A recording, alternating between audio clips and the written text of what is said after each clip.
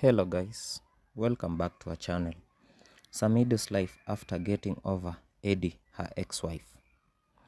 Nominated Senator Karen Nyamu is no longer hiding her love for the father of her children, Samidoh, as she has been uploading photos and videos together enjoying life with a big golden spoon.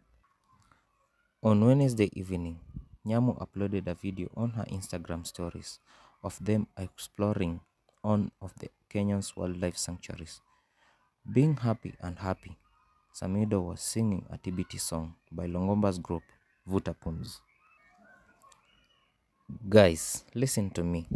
There are beautiful women with breasts and thighs and white, and they are beautiful. Samidoh sang part of Longomba's line, while Nyamu put on a shy face. However, some Kenyans felt that the love between them has grown to such an extent that they have reached the point of similarity. Guy, paka wameanza kufanana, one side. Hawa were meant for each other.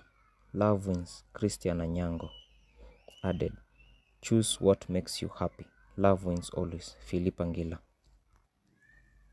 Nyamu and her lover have been seen together for a few days after she had made it clear that she had an affair with Samidoh, despite knowing that he already had a first wife, Edday, and said that she had not broken the law.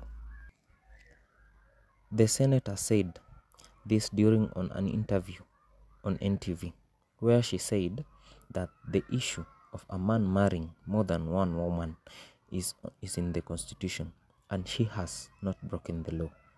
Remember to subscribe, like, comment and share for more videos on celebrities' profile and lifestyle.